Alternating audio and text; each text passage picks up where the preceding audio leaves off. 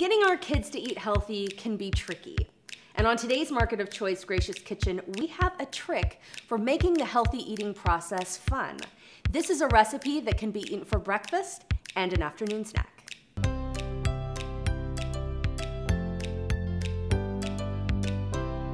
If there's one thing I've learned as a mom, it's that if we want our kids to eat healthy, involve them in the process. Your kids are going to have a blast making today's healthy DIY granola.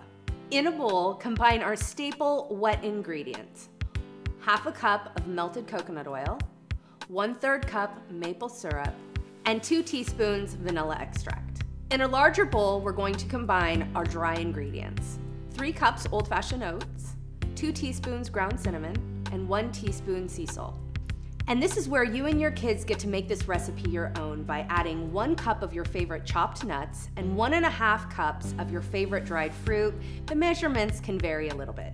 For our family, our favorite nuts are almonds and chopped hazelnuts. And for dried fruit, pineapple, mango, cranberries, and apricots. And now we're going to pour over our wet ingredients and stir until completely combined.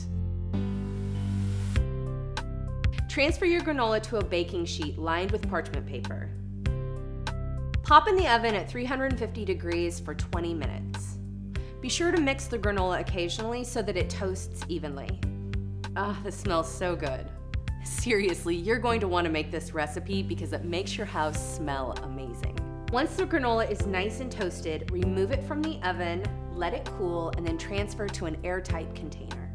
A delicious, healthy DIY granola that you can put on a parfait for breakfast, eat as an afternoon snack, or even sprinkle over ice cream for a late night indulgence.